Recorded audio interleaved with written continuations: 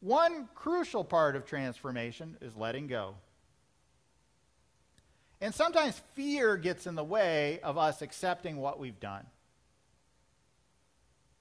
Letting go of fear itself requires not denying fear, but accepting it, knowing it, saying, hello, fear, I know you're there. We can't pretend it's not there. Fear is natural in all people.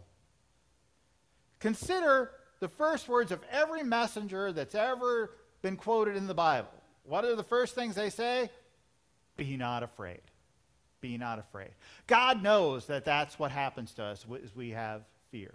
And God's working with our fear to help us accept it and move on through it.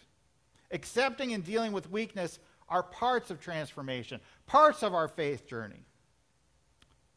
We all need help on our faith journey. We all need help.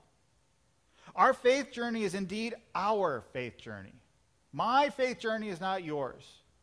Your faith journey is no one else's. It is yours.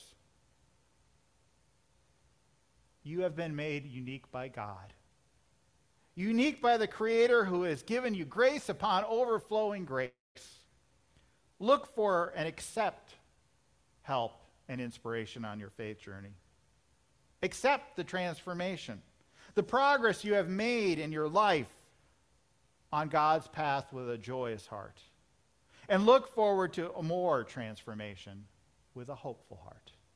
Amen.